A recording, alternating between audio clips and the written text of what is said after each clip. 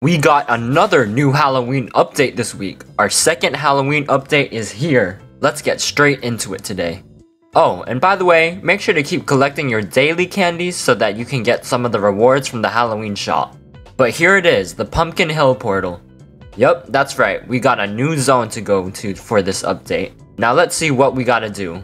So let's go ahead and see what our new skin is and see the task. Oh wow, okay, so it looks like for this update, we actually got a new Skeleton Knuckles reskin. And what we gotta do is collect 150k repelling seeds, smash 40 giant pumpkin roots, and destroy 60 pumpkin ghosts. And once we complete all that, we'll get this new Skeleton Knuckles skin. And that's all we gotta do, a new Knuckles skin. You know I'm gonna like it. Knuckles is literally my favorite character.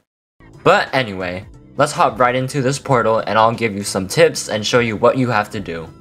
And here it is guys, the new Pumpkin Hill zone. And it looks really good, so I'm gonna have to rate it a 9 out of 10. It looks great with the Halloween theme. I really like it. Now let's go ahead and start off with collecting 150k repelling seeds. So for this one, these shards are located everywhere around the map. And all you really have to do is just follow the path. So I just spawned in right here and basically just choose a side to go to, either left or right. And just follow the path. If you just go and follow the path, you'll find all the shards you need. Now event enchantments will help out for this part, and so will a magnet. So make sure to go get that event enchantment and a magnet if you have one. Again, a magnet can either come from the enchantment station or your daily redeems. Cause let's be honest, we don't want to spend Robux on a magnet. Alright, so for this next part, smashing 40 giant pumpkin roots, here's what they look like. They look like these big branches coming out of the ground, and they have this green sparkle on them.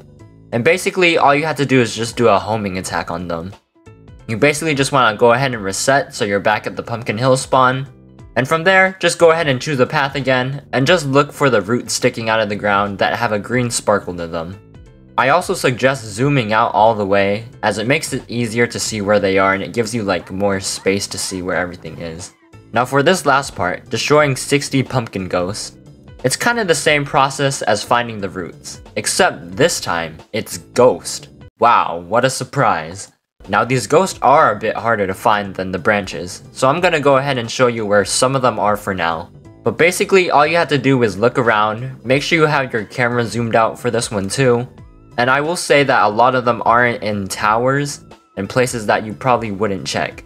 But yeah, that's basically it for this video. If you guys want a video on the locations of the ghosts and roots, let me know.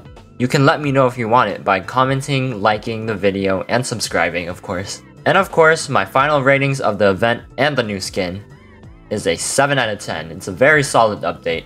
But let me know your rating of the new skin and this new update in the comments below.